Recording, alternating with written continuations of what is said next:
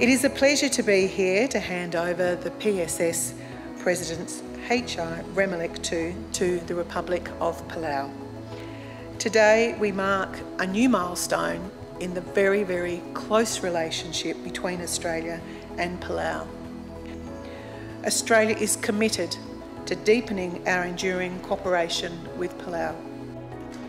On behalf of the crew of PSS HI Remeliik II, myself and the government of Palau, we would like to take this opportunity and express our sincere gratitude and appreciation to you, the government of Australia, the Australian Defence Force, also the Royal Australian Navy, for your support and donation of PSS HI Remeliik II.